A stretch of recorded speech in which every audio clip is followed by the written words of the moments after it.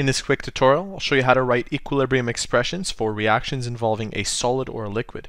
The first question reads, write an expression for the equilibrium constant Kc for the chemical equation shown underneath. Notice that this molecule and this molecule are both solids. And just like how we write equilibrium constants, we relate the products with the reactants. So products over reactants.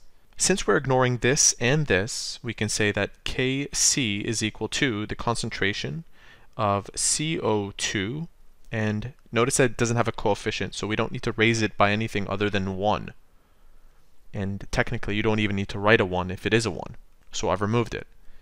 And since these are being omitted, it's the concentration of that divided by 1, or simply the concentration of carbon dioxide, and that's it.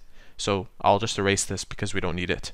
That's the answer to question number 1. In question number 2, write an expression for the equilibrium constant for the chemical equation. And this time, unlike before, we have many gases. We have this liquid, which we can omit, and this gas.